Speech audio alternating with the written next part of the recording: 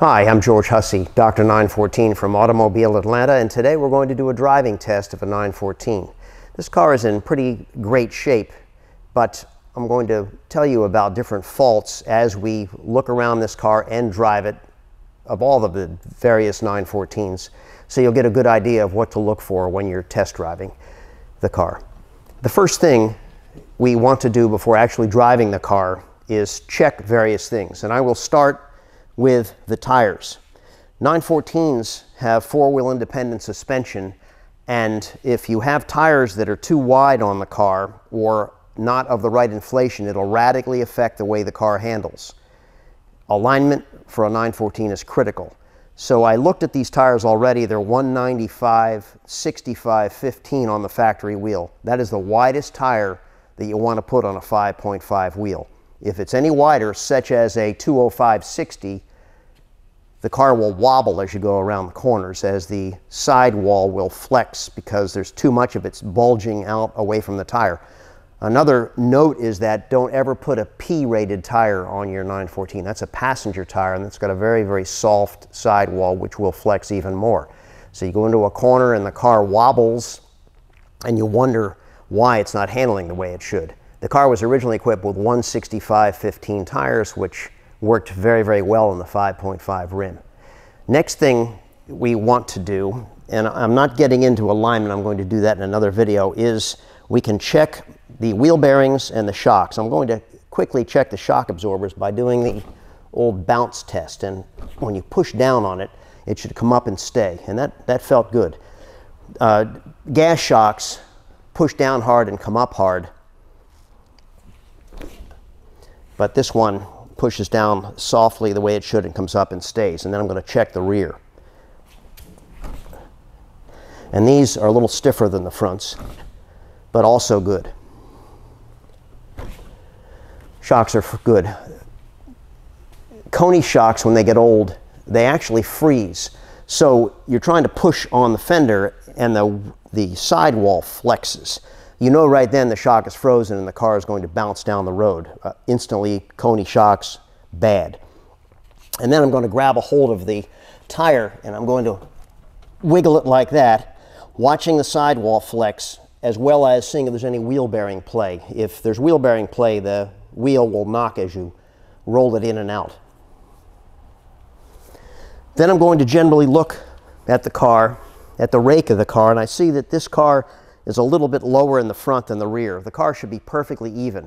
You can put a level in the door jamb and watch the bubble. Make sure the car is level. If it's too low in the front, it's going to bump steer, meaning it's going to shake the wheel every time you hit a bump, and it won't handle as well as it should. And the front adjustment is very, very easy just by turning the bolt at the back of the torsion bar to raise the car a little bit, and then recheck the left and right height with a level. Also, factory specs are in the Tech Tips book, and you can measure that to get your car back to factory height. In the rear, too many people have replaced too many different kinds of springs, which upset the handling as well. So say somebody put 140-pound springs in here with a rear sway bar. Well, the car will be turned from handling neutrally to having the rear end come around in a corner and be very, very dangerous and disconcerting. So we want to make sure that the car is equipped in its factory original configuration. That's something to really note. And you can look up under the car at the bottom of the rear shock bolt and see if a sway bar has been installed. And in this case, it has not, but I can see that there are white KYB shocks, and that's the reason that the rear is a little stiffer than the front. Next, what we want to do is check all of the lights, because we're going to go on the road here, and we want to make sure that the car is street legal. So we turn the key on, turn the headlights on, they come up right away. We look at all of the lights all the way around. You have to have the key on for the headlights to come up, but not the parking lights. Side markers are working. Turn signals all look like they're working. Driving lights come on only at low beam, believe it or not. These are fog lights, not driving lights, so it's more of an accessory rather than something that actually functions. 35-watt bulb, work in low beams. key is on. I'm going to pull the switch, and driving lights are on low beam like they should be. I'm going to switch from high to low beam. High to low beam works. If you notice that one of the beams goes out, that's not necessarily a bad beam. It takes 4 fuses to do left low, left high, right high. So it could be just a loose fuse, and that's not a bad bulb. So we need to watch that. Go to the back and I check the lights here. Outboard side marker works. Running light works. Running light works. Outboard side marker works. The backup lights don't work without the key on, but I'm going to do that. But I'm going to look at the license plate lights. Both of these work. You have to be very careful when replacing these. Too many people reverse the 2 wires, and then the light grounds through the bumper and it burns the wiring harness. So you have to be very careful. Remember, brown is always ground. And then I'm going to turn the key on, and I'm going to make sure that the brakes work. And we can see, I've been told that the brake lights work. And the backup lights. And then finally the turn signals. Left rear, right front.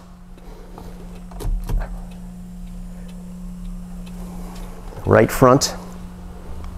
Left rear. Turn signals are working. For the early cars with the dual arrows, the late cars only have 1 round indicator inside. But for the early cars with the dual arrows, if 1 arrow blinks and then they both blink, that usually means that the turn signal relay is bad if all 4 turn signals are working properly. So by installing a new turn signal relay, then the interior arrows will work properly. So I can assume, but I'm not going to, that the hazards are going to work since all the turn signals work. So I finally turn the hazards on. The hazards will work with key on or off. And I'm going around the car and all the hazards work.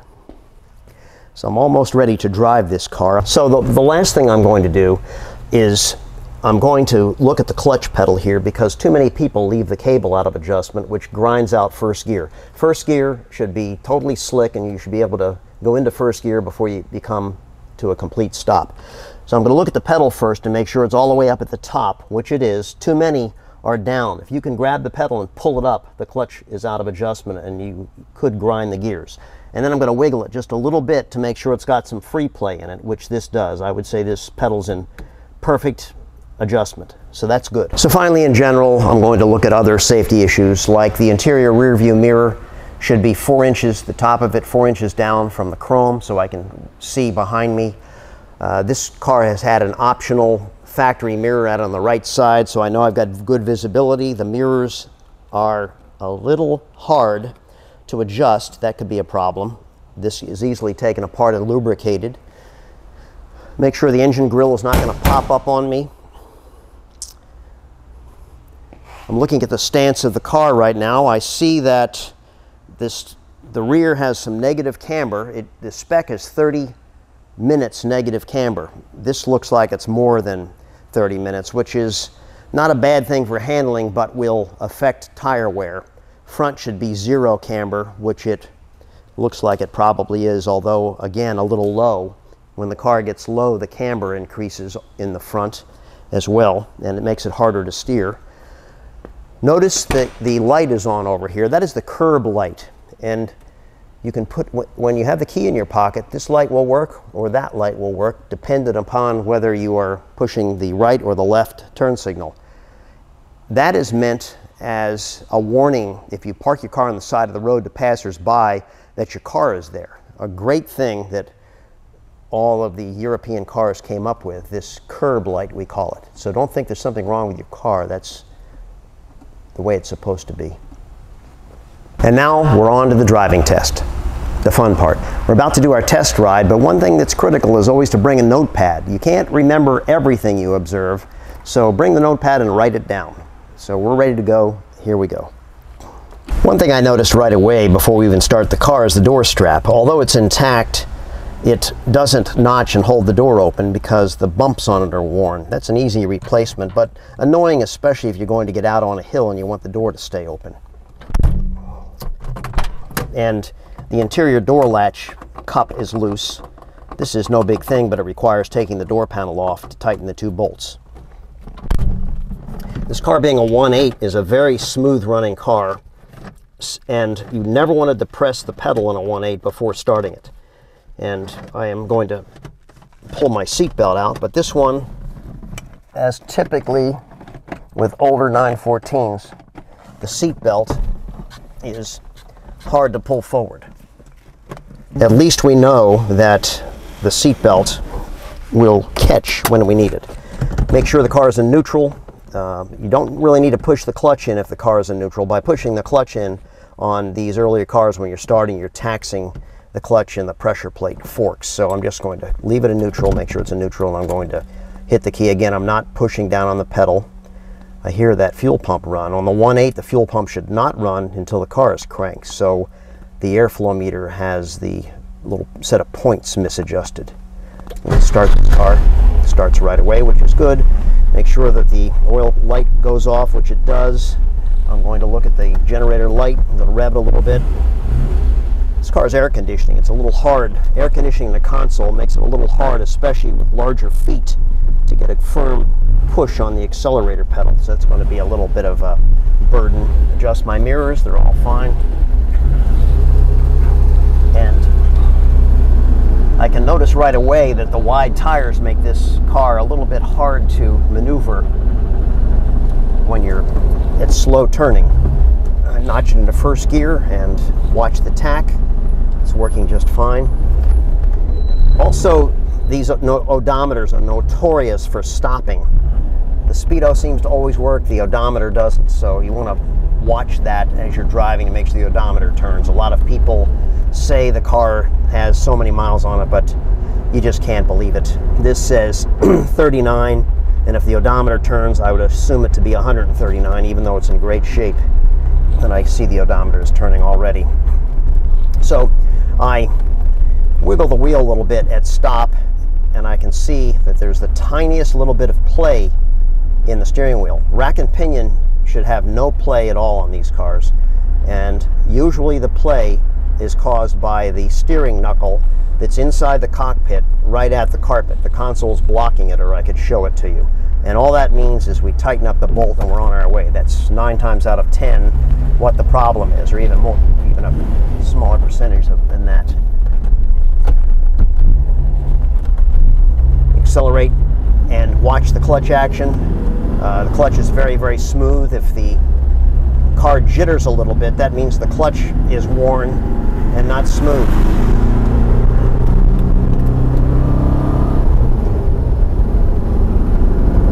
Driving the car, I drive it first slowly, and then I put it in neutral, and I move the wheel one way and the other way, and I listen for whining or humming in the back. If I hear whining or humming as I turn the wheel side to side, I know that I've got a bad rear wheel bearing. This doesn't seem to have that, so it's all right. And I feel the acceleration of the car. This is a 1.8, doesn't have a lot of power, but certainly sufficient. I feel the gears. This shifter is very tight. Go into the corner.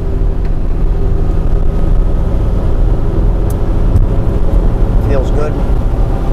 Hit the brakes sort of hard. Take my foot off to make sure it stops straight, which it does. So I know we don't have a caliper sticking, and the brakes are working well. If you notice that you have to exert excessive brake pedal pressure, that's usually because the flex lines have clogged from years of use and need to be replaced. You should be able to lock up all 4 wheels without a problem. So we are at the stoplight. I see that it is idling a little bit high. Should idle at 950 RPM, which is no big thing. That can be adjusted. Carefully put it into first gear. Let the clutch out. Go through all the gears. I see the gear is very smooth. All of the gears are very, very smooth, which means the transmission's in excellent shape. If, as you upshift,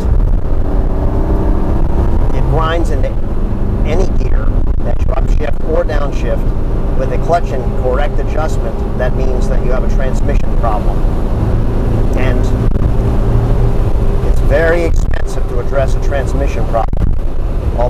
live with it if you have to. I can tell that this car's got KYBs because it bumps down the road. Those KYB shocks are very harsh. Great for racing or driving hard in the mountains by a young person, but not good for general driving of the 914. Again, I'm going to accelerate. I'm going to wait for this guy to make up his mind, left or right lane. I guess he's going to do the left lane. Smooth all the way up in the gear, no miss. If the car misses or bucks, especially at the higher RPMs, it could be a bad set of points. So now I'm going to wiggle the wheel a little bit to check the handling. And go like that, and go like that. And the car centers itself nicely. So this car, I can actually say, is in pretty good alignment, and we don't have to worry about the car mishandling on us.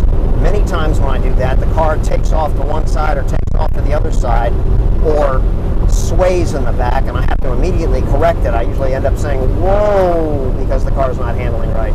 But this car is pretty damn great, if I do say so myself. And then we come to a hard corner right here. Just pushing the car just a little bit to see. So I'm impressed with this car, I really am. It handles well, it accelerates well, it's very, very smooth. It has a smooth transmission.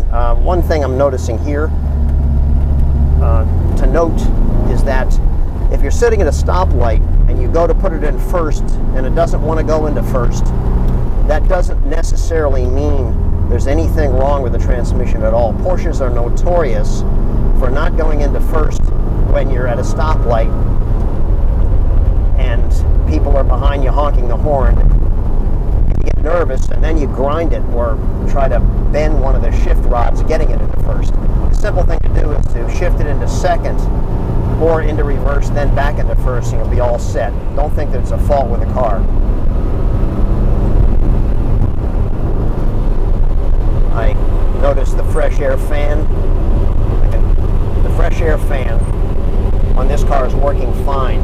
But if it doesn't, what it usually is the contacts are dirty. People in the past have smoked.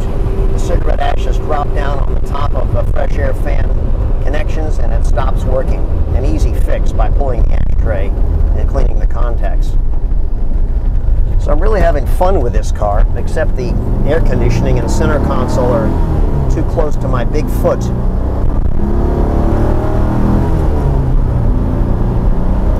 This is generally a great driving car. It would pass my approval.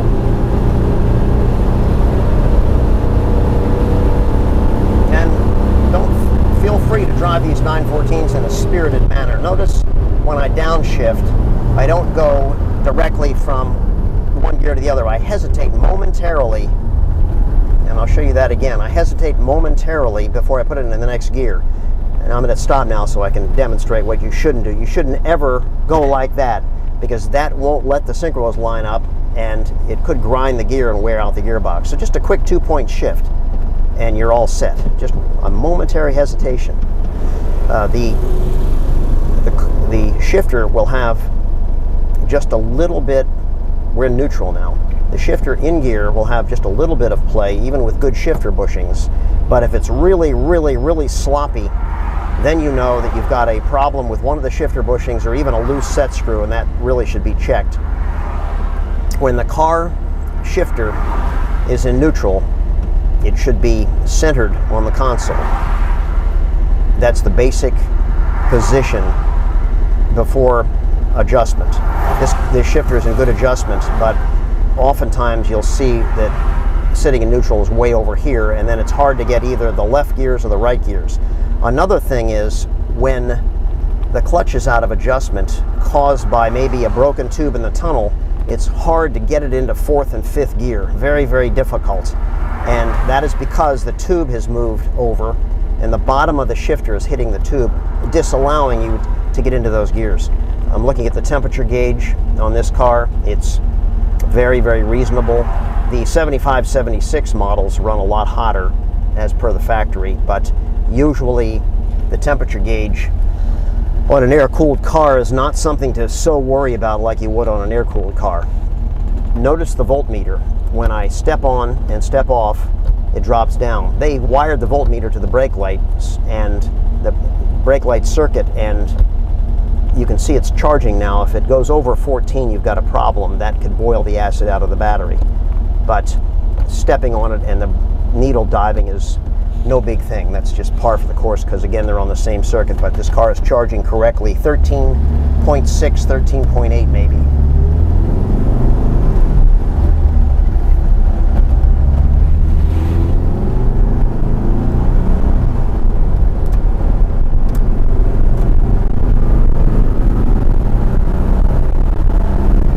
Brakes here just to check them again, and then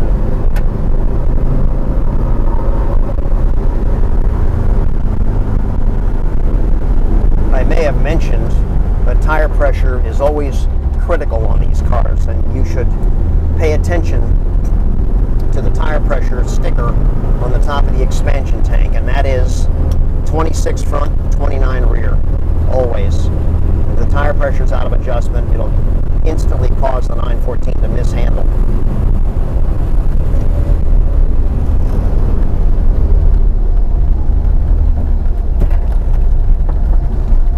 It's nice to drive a 914 and remember when these cars were new, as I do, and they drove so perfectly.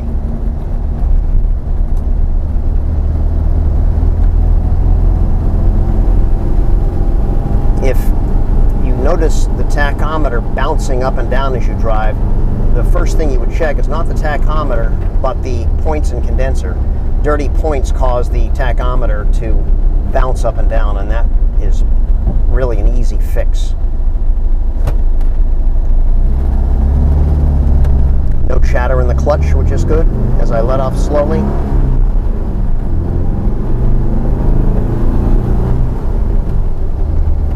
Just a delightful car, as a 914 is when it's in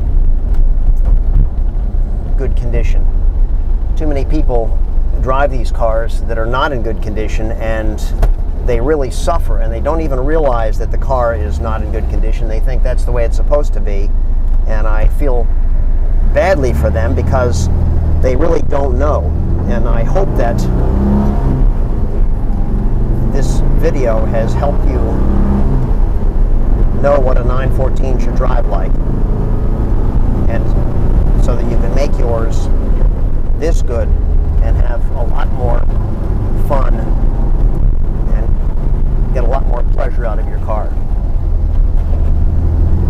And we're back at Automobile Atlanta again.